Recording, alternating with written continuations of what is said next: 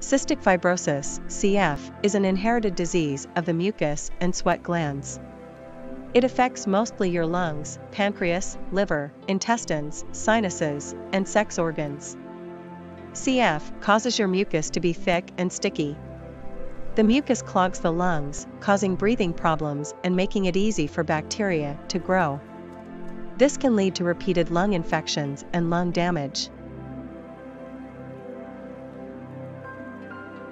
The symptoms and severity of CF can vary. Some people have serious problems from birth. Others have a milder version of the disease that doesn't show up until they are teens or young adults. Sometimes you will have few symptoms, but later you may have more symptoms.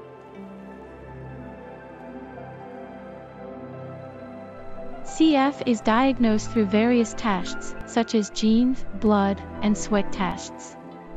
There is no cure for CF, but treatments have improved greatly in recent years. In the past, most deaths from CF were in children and teenagers. Today, with improved treatments, some people who have CF are living into their 40s, 50s, or older.